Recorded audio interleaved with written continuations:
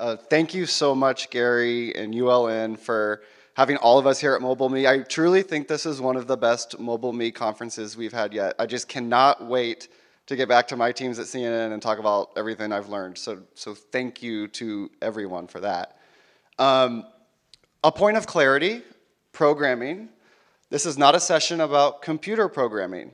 So if you thought I was going to teach you how to code HTML, CSS, JS super fast, you are sadly mistaken. But after this, if you want to learn how to code, I can show you how to shamelessly copy and paste stuff from Stack Overflow forums. Those can actually take you a really long way, surprisingly. If you know, you know. So I want to talk about programming at the speed of now, which is really about relevance and timeliness, especially in this environment where news is so competitive. As you've heard from a lot of speakers, a lot of that has been enabled by technology, where folks with 5G connections, 4G connections, mobile phones in their pockets have become journalists in one way or another, whether knowingly or accidentally. And so breaking news, which is what CNN does, is competing with all of the other information that's coming out online in real time. So I want to talk a bit about programming, which is a word kind of borrowed from TV and radio. So more like that wheel that Miss Nettles was showing us earlier about filling up information and programming throughout the day. And talk about how to generate interest from audiences in your content. And that's really what programming is all about, right? So we can create new, interactive, awesome VR, text articles, video all day, but if folks aren't there to read it, or if we don't have an audience to consume that content, then it's not going to get the return that we had hoped. So I hope that through this presentation, I can at least impart some ideas on how you can create feedback loops within your own organization, no matter the size, to have a programming mindset. So just to introduce myself, my name's Zach Wade. I'm a senior global programming producer. I've been at CNN for about 9 years. This is a photo of me. If you think my eyes look tired, it's because they are. This is at 3 a.m. In the main newsroom in Atlanta at the headquarters on election night 2020. So I call it election night number 1, because as you know, those went on and on and on. And I took the photo because I wanted to just capture the historic nature with the mask and like look back on it and be like, wow, what a time. What I should have done with this photo is actually turn the camera around and had the newsroom in the background instead of that wall, because the newsroom was entirely empty because of the pandemic. And there was me and about 4 other, we called ourselves jokingly designated survivors that night, just running the newsroom. Totally spaced out. Like, admittedly, I got up out of my chair and went over and leaned over someone, even though I wasn't supposed to. Like, as we were talking, it was like, why are we even spaced out when we're doing that? But anyway, it was quite a time. Still remains quite a time in our news environment, even after the pandemic. So everything I'm talking about really is through the lens of complications and obstacles through our own climate, our world, and all the things we're facing today.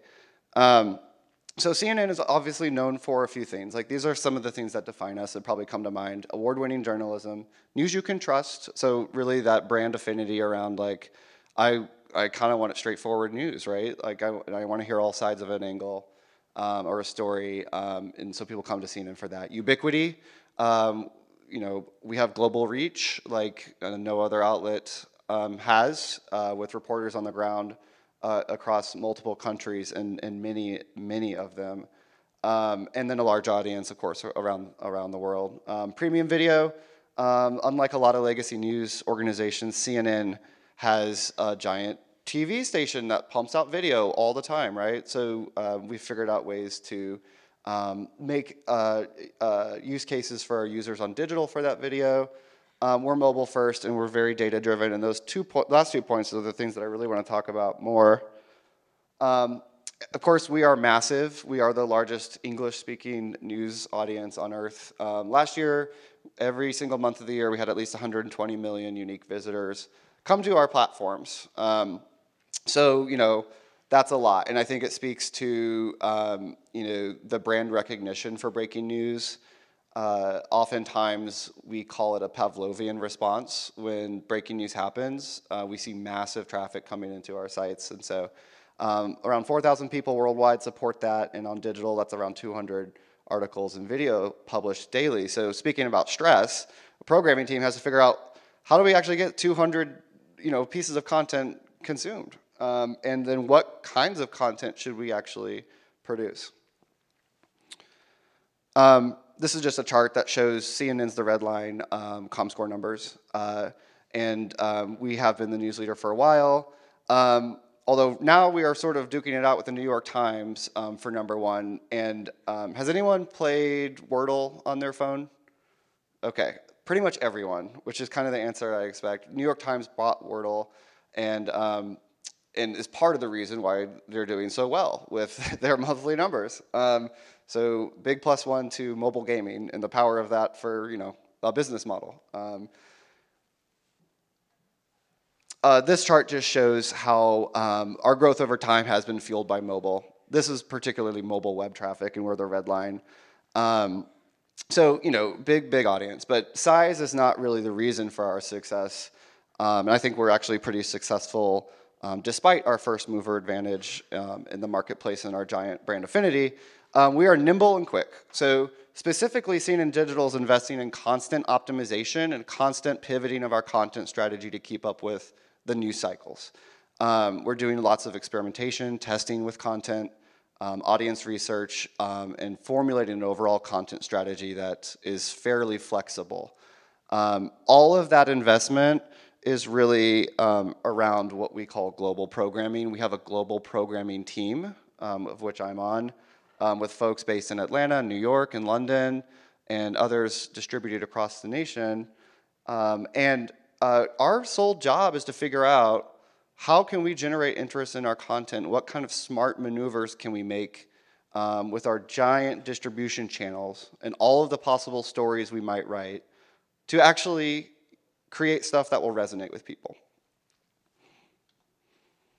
So I am obsessed with this show Industry. I don't know if anybody's seen it on HBO, but this character, her name is Harper Stern. She's super smart. She's constantly listening to like real-time analytics and making financial moves and stuff. And there's a scene in this show that really resonates with me. She's sort of dealing with this high-flying, eccentric billionaire type, and he tells her, don't tell me which way the wind is blowing or how the markets are moving. I already know that. Tell me how to blow it. Tell me how to actually make the needle move. And so that resonated with me because that's exactly what global programming at CNN is attempting to do. We can monitor real-time analytics and what our audience is up to all day long, but we have to figure out what are the actionable intelligence and levers we can pull across our sites and content that would actually be greater than the sum of the parts that we're putting into it. So if I could be like Harper Stern when I grow up, that would be awesome. One way to think about programming as well, just the functions. We have a feedback and planning team that's specifically designed for capturing best practices and making sure they're communicated across the newsroom. Our whole global programming team, including the planning and feedback team, is doing tons of testing all the time, and I'm going to get into specific examples of that. But the planning, testing, and feedback functions of our team are roughly similar to what some of you may be familiar with, the build, measure, learn feedback loop. The lean startup was a big evangelist of that concept, and a lot of product organizations use build, measure, learn. But the idea is if we're able to do all three of these things in really tight cycles really quickly, then we're going to be able to respond to changes in the business or the news cycle or our audience tastes and affinities fairly quickly. So why do we value speed in particular? There's several reasons. The three main ones are we are a breaking news brand. To be competitive with our competitors, we need to have news out fast. So that's very basic. The new technology, as I mentioned, is creating even greater necessity for that, and just audience demands us to be quick. We only have about 32 seconds on our pages to actually capture interest. Um, but we have a ton of people coming in for breaking news, and if you can just think about the last 30 to 40 days, we've had a ton of it. Hurricane Ian, Fiona, Putin's mobilization, all the twists and turns in the Ukraine war, and then of course Queen Elizabeth's death, which this was a huge day, really 2 days for us and a whole week. And this is really representative of the Pavlovian response. People know to come to CNN on air and on digital when these big worldwide events happen. So this is a layout our team created that's full bleed photo across the desktop. And this, it's pretty stunning visually. It takes a lot of work to plan for. So our planning teams are thinking about the assets and the right photos to use and how we're going to staff our asynchronously updating timeline module, and how do all those pieces come together. I actually, for at least 4 hours on this day, was literally programming a separate site in case we wanted to draw back into a normal layout with all the content that we would need for that sort of concurrently so that we could just flip the switch to do it. So lots of pieces go into this, but I think when you have that flexibility of layout and you're able to signal to audience that something's super important at the time, it does truly pay off. So as I mentioned, 32 seconds on the home pages to really capture interest. That's the average time someone spends on our home pages. Not very long. And that's actually probably our most generous audience. That's our brand-led audience, people who are typing in CNN.com or going through a shortcut to our home pages. And those are our most brand loyal folks, right? So we have even less time for our side door audience coming straight to article. We have even less time to capture interest for folks coming from social.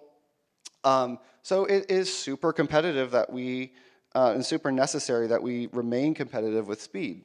So one example is the sort of like game of inches we play with push notifications. This is just a breaking news story, a phone screen with several alerts when Letitia James was filing a lawsuit against Trump and the organization. Where you really want to be when you're looking at this, and not obviously real users aren't going to have every single news app on their phone, right? Like we're all sort of like hyper super users. But you really want to be at the bottom. Because if you're at the bottom of this totem, you were the first to alert it. So in this case, we were. In times of big news, being first is paramount on push notifications because, if it's on your phone and you're interested in that, you're going to go to that alert, and anything that comes in after that, you're not necessarily going to pay attention to. So a specific example, it really where the planning function of our team aligned really well to kind of be a force multiplier with breaking news was when Coolio died a few weeks ago, the 90s rapper. And we were one of the first to send out our alert in our social language. And we noticed a really interesting pattern that we hadn't seen for a lot of other obits. And that was that, and this was during hurricane coverage, by the way. So the story really broke through with audience and was like the number 3 story the day it happened, and the day after, still really, really strong. And our planning team had, of course, prepped the obit, had the right slug that would be, with his name in it, and the headline with his name at the top, so that search would capture it. But we took a lot of effort to make sure that all of our alert language and homepage language was ready to go in our entertainment Slack channel so that as soon as we got the news, we could be out first. So just to show you why that's important for audience growth, this chart here shows when search spiked on Google at around 9 o'clock, and then we were short to publish about 20 minutes after that, which actually we didn't beat like people's Twitter accounts, right? Which is its own issue. But we beat all the major players, and because we were first, we got to benefit from this really long tail for 2 whole days on high search ranking and search traffic. So this was a great success, and really showed how we could tell audiences this story through having prepped and planned for it, and really in a matter of minutes, and really that first 30-minute crucial window on search made a difference.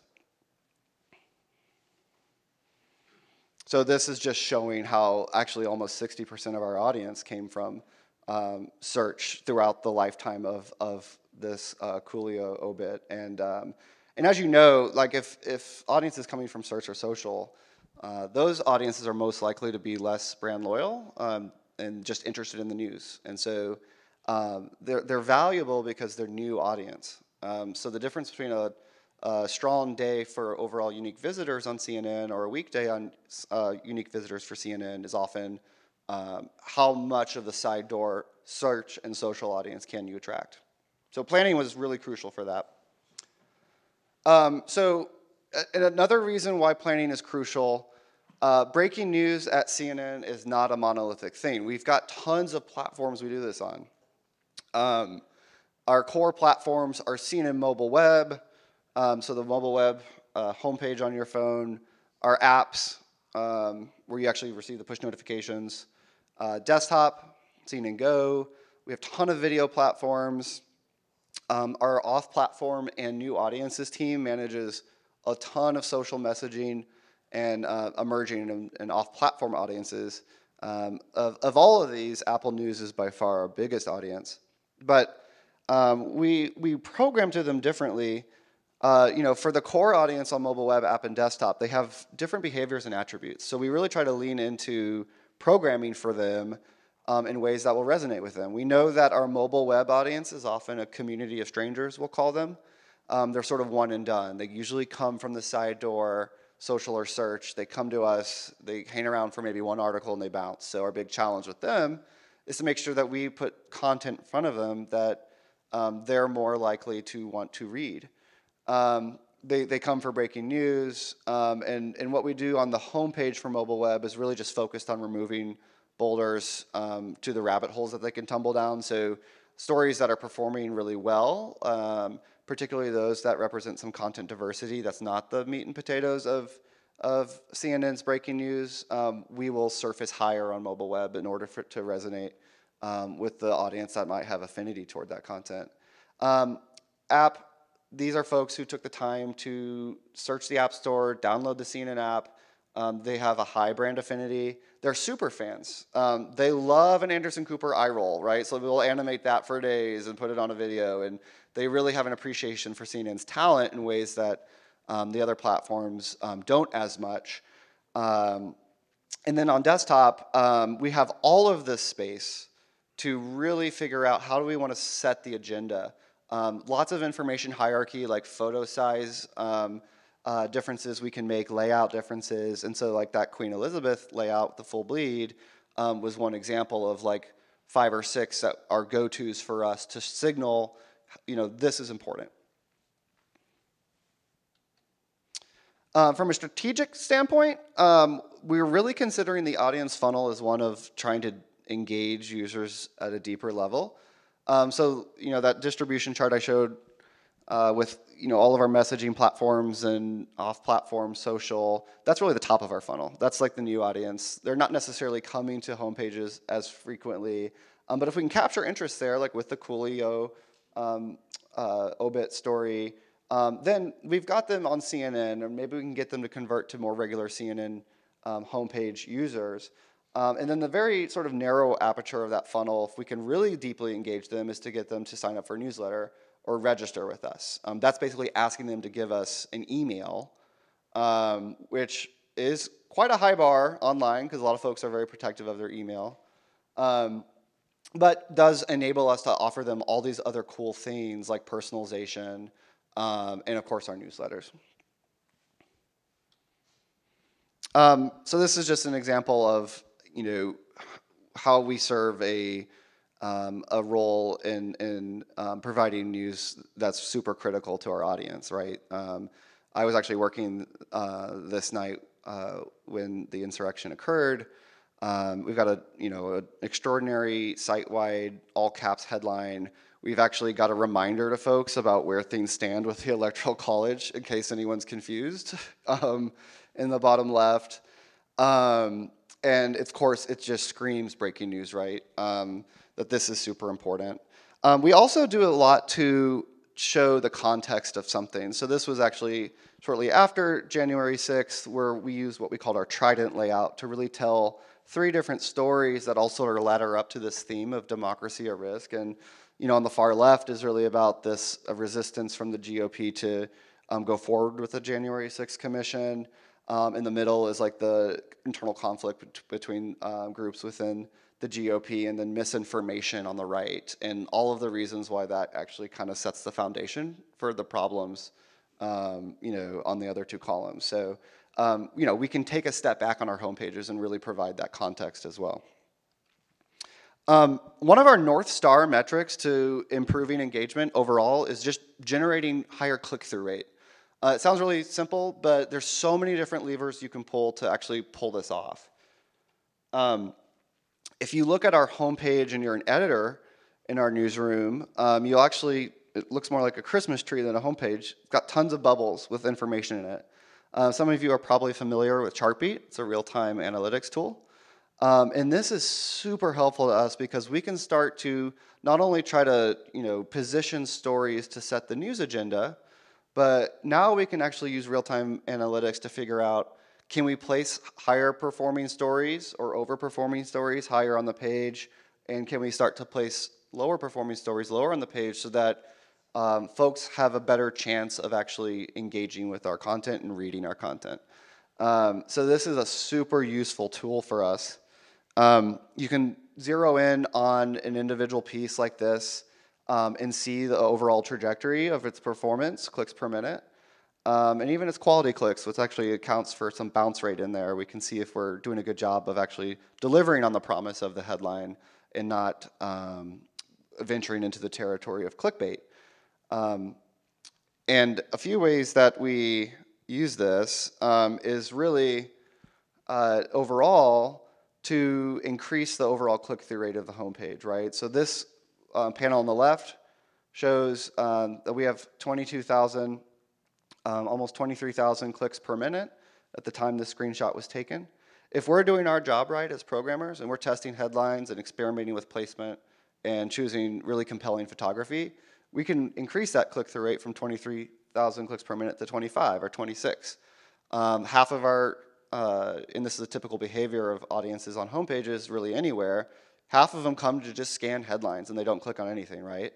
So there's really a chance to move the needle on home pages by increasing your click-through rate on those surfaces. If you do it just a little bit, you're going to have a ton more engagement, ton more time spent, ton more page views, and that's really exciting because you can see it happening in real time.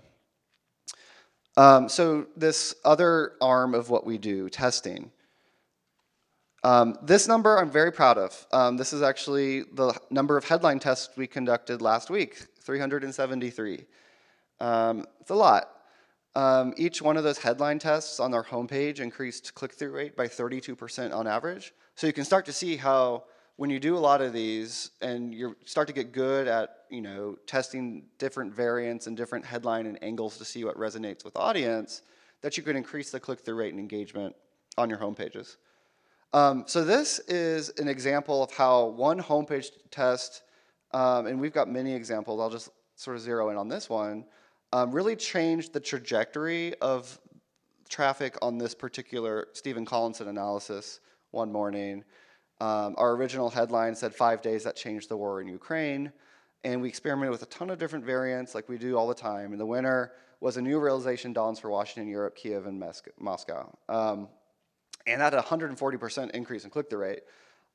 So it kind of spurred a chain reaction. That story was not doing very well on the homepage before, so it wasn't in a prime position. But after that test, we were able to put it in the lead position with that overline that has part of the winning headline framing there. You can see on the right our overall traffic onto that story really bounced after 6 a.m. and started going way, way up.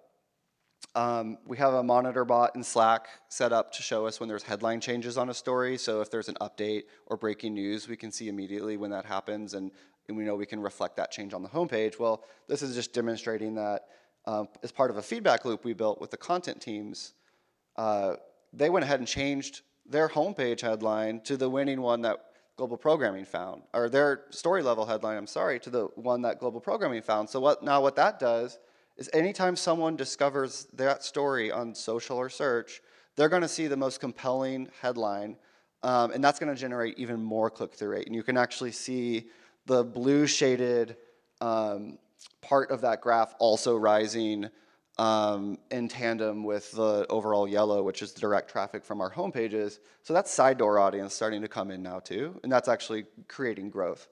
That story ended up being our number 3 most read story of the day, and number 6 for overall content consumption time that week, which is basically a measure of overall time spent on a story. And so that would not have happened unless we had run that headline test, and all of those dominoes sort of, fell in that way. One other thing to note is that the more we do these headline tests, the more we start to realize which angles of a storyline or a topic of coverage really do resonate with audience. We generated a best practice after running a few like these to sort of codify that the curiosity gap in headlines for Ukraine and Russia in particular, that highlights a new phase of the war in Ukraine or a new stage, really overperforms. And so we started doing more of that, and really created like a meaty nugget that we could then share with all of the other teams on the content desks. And so we have a ton of meaty nuggets like this, and so many meaty nuggets, in fact, we almost had a meatball plate full of meaty nuggets. Okay, so this is an inside joke from the reception last night. So I had to put that in there. Thank you, Gary, for laughing. I think I see Ray kind of chuckling too. Where's Julia? Oh, no. Well, thank goodness this is recorded. I know. Okay. Well, so anyway, so many meaty nuggets around best practices and findings testing that we realized we can't just hoard all of these meatballs for ourselves on global programming. We actually have to create a feedback mechanism so that all of the desks who are writing stories and creating the initial headlines know about this, know about these findings. So we created a kind of an internal brand called What Works. It's actually a newsletter I write every Monday that goes out to everyone in the network.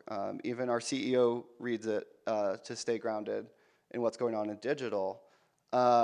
These are just a few example headers on these internal emails that really cover in-depth specific parts of our audience and coverage that we do for our audience. So we had one on distinctive weekend content and how folks on the weekend are usually coming for some of our more enterprise storytelling or lean back type of storytelling, entertainment, our live storytelling on the war in Ukraine, and our curious consumer audience, which loves stories like why Costco is still able to charge only $4.99 for chicken and the amid inflation and things. So we've been doing these for about 2 years every week, and it's become sort of this following internally where people are actually anticipating these emails and like can't wait to read them.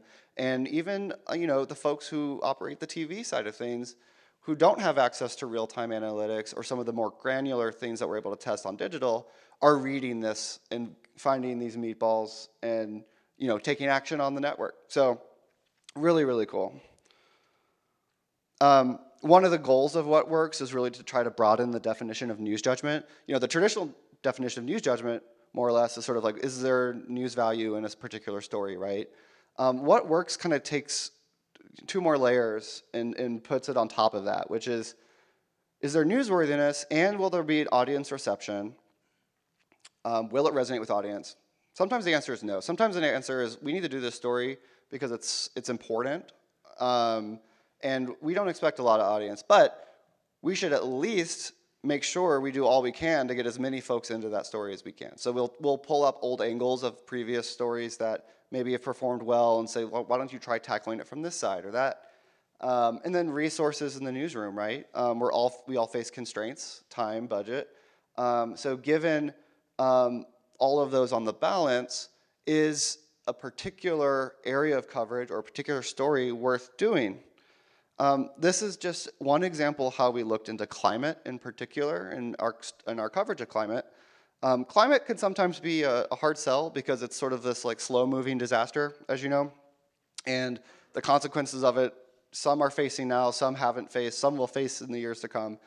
But we did a really in-depth analysis with the help of our data intelligence team to look at what kind of articles have we produced, what are the general themes of those articles, and then which topics as part of climate have overperformed for the amount of articles we've produced and which have underperformed. And so we found that the iterative sort of inside the Beltway DC policy angles on climate really underperformed. And really it was the stuff around how is it impacting folks on the ground, and particularly water scarcity in the West, right? And so using this information, we were actually take this to the climate desk and start producing stories that had really high resonance. Like there's a city named, it's not Las Vegas, Nevada, it's Las Vegas, New Mexico, and it was running low on water and causing all of these sort of domino effects for health, public health. And it just soared over the weekend. And we would not have thought to pursue that story if it weren't for the analysis we have done about the success of water scarcity and impact on the ground angles of climate, rather than how might the Inflation Reduction Act prevent this kind of thing in the future. Of course, this is also more visceral and visual, but really codifying those findings and sharing it widely, we found has helped us produce more hits, more home runs. So in the feedback loop that we have created of the what works notes that I just talked about as part of that, we also, of course, have daily news meetings, an overview of the weekend stories people care about, because a lot of times that helps us inform what we start to do for the week. And then a dashboard we call Delilah, that's basically what are all the big enterprise storytelling offerings that we have at CNN, and how do we space them out across the week so that they're not stealing oxygen from each other. And really spacing is quite important, because there are things like aggregators like Google News might only want to pick one really distinctive enterprise story to put in their Discover feeds a day. And so if you have two, you kind of miss out. You'd rather have more days where you have one of those enterprise stories than a day or two where there's a lot clustered. And so there's a lot of data around that. But we have a ton of ways in which the global programming team in particular, takes feedback and then creates learning out of those. This is just, speaking of climate and weather, a few of the findings, like from angles and things that particularly resonate with our audience. We created a rule of thumb around for our desks. We call it the 3Ds of framing for extreme weather: danger, devastation, and delta. And danger is usually sort of in the lead up, really lean in on headlines that lean in on the anticipation of the storm, clues into the magnitude. You can see a lot of times quotes help with this. Something that we haven't seen in our lifetime was a 284% increase over intensifying in aims for Cuba, right? The scope of damage, oftentimes this is literally just a headline that promises readers a full view of how a storm damaged a community. That's often enough to show that there is damage, and here's what you're about to see. And then the delta, which is often the difference. How is this time different? We'll use superlatives like, is this the strongest, the worst, the deadliest, the most life-threatening, to really lean in on successful framing. And this particular story did really, really well about how the West experienced a massive drought and then a massive downpour in short succession, and created this really crazy disaster. And so the West experiences what scientists have warned about for years, shows that it's a rare event. Warning typically does well in headlines. So these are things that we've created rules of thumb around to help our desk just go out the gate with stories with the right framing that will do well. And so just to reiterate, when we share feedback, it's not just to content desks or our own team, it's also to product teams. This is super important because when we're building products and new story templates and things, we want to bake in the information we know about our audience into what we're building. One really specific example that's very recent that we found, the global programming team found in collaboration with the politics team, is that a takeaways piece on some of these state level debates happening now does so much better than publishing even the more labor intensive walk-up, rolling coverage, and summary article. They can be kind of a bulleted approach with like the 4 takeaways, the 5 takeaways. That particular framing does even better with audiences on homepage and search, and it's less work for us. So that's kind of like a beautiful intersection, right? And that actually frees up our politics editors to do even more creative reporting elsewhere. So these are just 2 examples recently that we were able to do, and hopefully, with this finding and with this feedback loop, we'll do more of this, and we'll also be able to potentially create templates around a takeaways format where we sort of just bullet approach it now in a regular article template. Maybe there's a specific type of storytelling format that's conducive to this type of story. So that is roughly the 3 major functions of programming and some specific examples. And I just want to leave time for questions, I think. Happy to take any.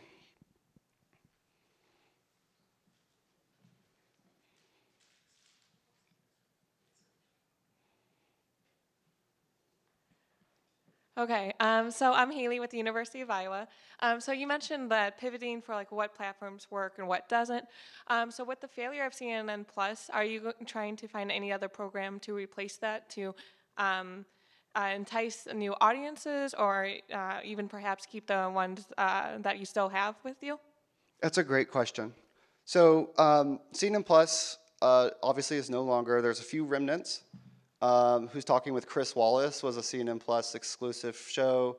It's now a Sunday night program.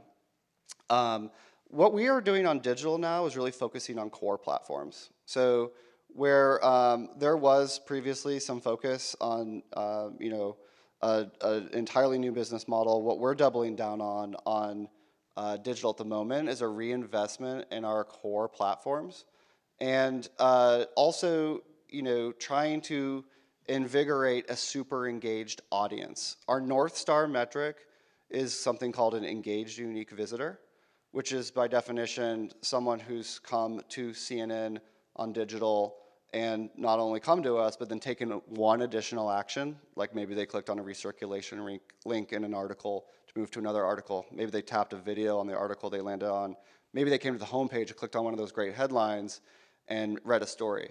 It might seem like a really low bar for interaction, but like I said, a lot of folks are one and done. So having this EUV goal and benchmark that we have helps us figure out new strategies to create more content and more experiences and better UX to get people to just do one more thing with us, right? The overall reason for that is because we're going to start, and we have started experimenting with registration. A lot of news outlets do this. Famously, New York Times, Washington Post, you pay for that. We're not asking for anyone's pocket change yet, but we are looking at ways in which we can create a value. If you give us an email, what might we provide to you that would improve your experience on CNN? So we're testing all of these value propositions. Some is friction on content, where we're testing a modal that pops up about halfway down an article that says, hey, register with us, read the rest. That's probably not going to be for breaking news articles, but things in their content diversity track that don't have a ready alternative necessarily in the marketplace, but are also really engaging. And so that's our focus now, is really to look at how can we make core as compelling as possible and start to deepen our relationships with users and create these value propositions where They're comfortable giving a little more to us about them, and we can give them things like personalization and machine learning and more relevant content. And that's the trade we are focused on making now. So when speed is put at the forefront of production, accuracy can occasionally fall. So what has CNN done to sort of mitigate those mistakes falling through the cracks when still maintaining that #1 breaking news position? It's such a good question because oftentimes, it feels like it's a tug of war between the two. We have to be accurate first. We will be late at the expense of accuracy every time. I think one really good example, just like sort of the benefit of being accurate. Obviously, you maintain the trust in the brand, and you're doing your audience a service. So that's by far the main reason. But if you have original reporting and it is accurate, and you're speedy, so you kind of have the best of all things. Google also rewards that over an aggregated story that maybe you're citing, like originally reported by WAPO or whatever. So the answer is we do a lot of planning ahead. Because accuracy is so important, we plan every single core push notification for any planned event, like maybe it's a court ruling, Supreme Court, or a crime and justice story. We'll have different scenarios written out with all the subject matter experts approving it far in advance. The global programming team is doing that. So accuracy is by far the most important, but we can be speedy by planning too. And that's just being like super prepared so that the drop of a hat, you can press send on this language, right? And have the right story link and all of this. And so it is a game of inches. If we're 2 minutes behind our competitors, we might miss out on the window of that like search spike and not have giant traffic to Coolio over 2 days because Google's like, well, New York Times had it first. We're going to give them that traffic. So great question. I thought this was a really great presentation, very Thank you. interesting. So I was hoping you could expand a little more. You talked about sort of like A/B testing with headlines. So I was interested, is it like you change it on the website directly? Do you work with maybe interest groups, think tanks, et cetera, for that kind of thing? Or is it primarily just through changing on the website, getting those live analytics? The beautiful thing about it is it's very scientific. It's done on the fly through Chartbeat's real-time software. And so we can create an A, B, C, D, E, F variant and do it in real time. And what happens is certain segment of users will see the A version, another segment will see the B version, another will see the C version. It's so advanced that if one looks like it's starting to win above the others but hasn't reached the statistical significance yet, it'll actually not show the ones that are lower performing to the other audience during the test to create less damage and click-through rate on the story. We use this all the time, not just to increase click-through rate, but also, I think I mentioned maybe, to understand what angles of a story our audiences really want to know. Because then we can actually go back the next day and say, hey, remember all those headline tests we did? Let's approach the story from that angle this time and not try to just like pull out something from the fourth graph. Let's make that the lead. And so that's the kind of feedback loop that gets us in a really positive spin and grabbing more audience from those home pages. Hi, Wade. How you doing? Good. How are you? Not bad. I was curious in regards to what you were saying about your takeaways a few slides back, where you had one that I think did around 500,000 in views, and the other one had like over 1 million. Yep, there it is. Why exactly is one more popular than the other? Is it the wording? Is it just the image? Is it the size, how you present it? I'm curious. All of those are factors. In this particular case, the Georgia debate is by far, I think, more of interest to users than the Ohio Senate debate, just in general as a story.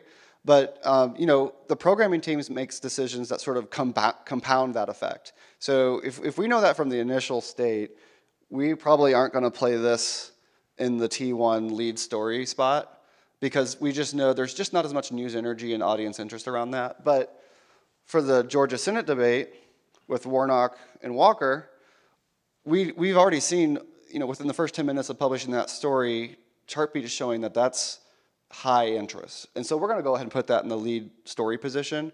And that snowballs, right? So that's going to have an impact on SEO.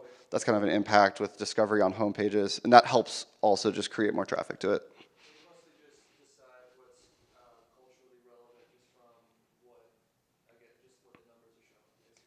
Yeah, I mean, I think the first is just gut editorial instinct. What are people talking about? What are other competitors covering? What's the news agenda? From previous stories, we know Herschel Walker is a really controversial figure. So we go into these situations with a pretty good idea. We're not going to put that story below the fold. We know it's going to go high up. Then once the chips are on the board, the difference between what performs and what doesn't perform is fairly granular, and we can start to sort the chips once they're on the board in a way that makes the most sense for discovery.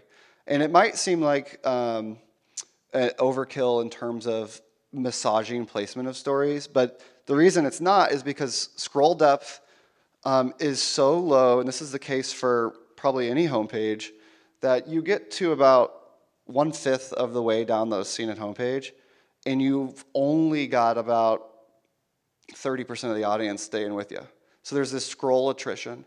And if we had this story lower down, people wouldn't have discovered it. So it's even the case for moving something from here to here, surprisingly. And it's more exaggerated on mobile web.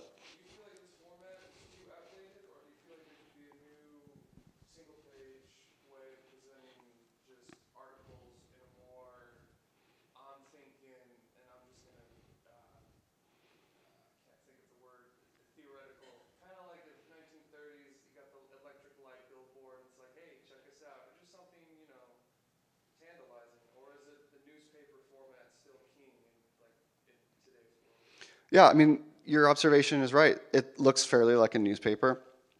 I think one of the things as we redesign our pages, and we are, by the way, we're moving to a new CMS called Stellar. And with that comes a host of improvements to the piping of our website, performance-wise, loading and rendering, but also the layouts. So what we still want to keep are our ability to signal to users, this story is more important than another story, but this one's more popular. So you have two different dimensions you're kind of trying to convey. One is you should read this because others are reading it, and we want you to discover it. Might not be important. It might be about Cardi B or something. But this is what's important. Here's a big photo. So there's still going to be information hierarchy. I think it will be more streamlined because we're going to be moving to potentially more of a one feed that serves mobile web, desktop, and app with more personalization to differentiate it rather than manual placement and maneuvering. Yeah, it's all very important to consider as we redesign it. The user experience, what people expect from CNN from a news value.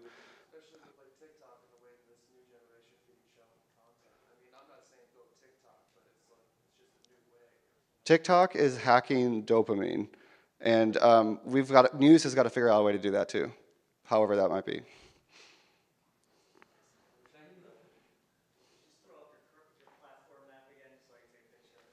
Yeah.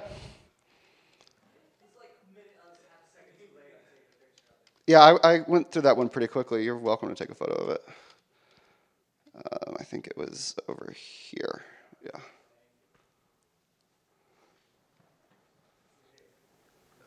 Fascinating presentation. I loved all the insights that you were sharing. And I feel as if you had briefly touched on it, but I'm curious to learn more about your relationship with the product team and the design team, that based on the data that you're getting, and it sounds like you're doing a redesign, how do you come together to decide on, well, we feel this is going to work best based on the analytics, but then complementing the design and the product side of things as well? It's a great question. Because I think a lot of us face this, struggle. I don't think struggle is too strong of a word. And really, every time we have folks who come in who are experts in technology, but not necessarily journalism, trying to interface with folks who are super editorial, super users, who also just have an understanding of what their audience expects and wants, and then sort of like meeting in the middle to figure out what I call the sliver of opportunity, which is where can we satisfy our user needs from a news standpoint and our own internal needs from a news standpoint, and the proof is in the pudding with, yes, this did raise overall net page engagement by 6%. Both of those things have to be true, and I think they can be. It just takes a lot more work. So, one specific example, just in the case of the redesign, which, I think a lot of designers have a tendency to want to make everything look like Apple's latest product launch, where there's a lot of white space and there's a ton of cool colors and graphics. And what works for news is content density. Part of the reason I mentioned the scroll depth attrition, you actually don't have a lot of time or a lot of real estate to actually capture interest. So there's not this habit of scrolling. Now, maybe we can create that with another experience.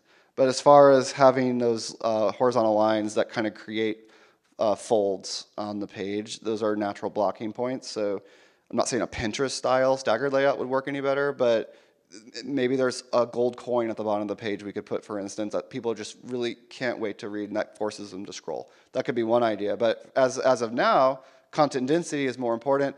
That seems to be, in contrast with what design generally likes to go toward.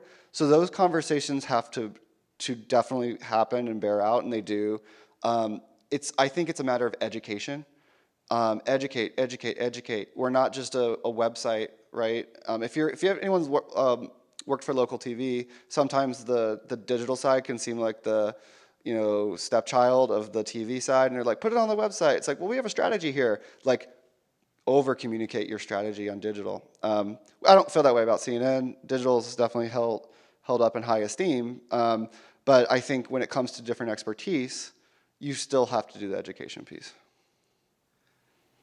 It's really interesting to see how scientific everything is in terms of the headline choice and click-through and everything. What kind of efforts are there, if any, into, at that level of the scientific aspect of it, of understanding how well people are informed and if they understand things better or worse? Is that happening, or could it happen? That is an area I would just love to explore with you, Dan, because that is an amazing question, right? Because it's not just about engagement and a 1998 URL model where they clicked on one more URL path, right? It's not about that. It's about, did they get what they needed from us, and are they more educated, able to navigate their world in a way they couldn't before? I think there are some metrics that we use as guardrails today. One is bounce rate. So at the very minimum, we know we're not over-promising something and under-delivering after the click. And so we uphold at least that expectation of a good user experience and not do clickbait. So that's a very basic level. I think where we do the audience service is leaning in onto how to be a citizen and how to news people can use, and making it really interesting. Our whole misinformation beat to try to battle lies is super important. So that's sort of a public service, but it's in terms of satisfaction or coming away with a better understanding. I think we've got to look at did this create some sort of action outside of the website, and that's harder to measure, but seems like we should try.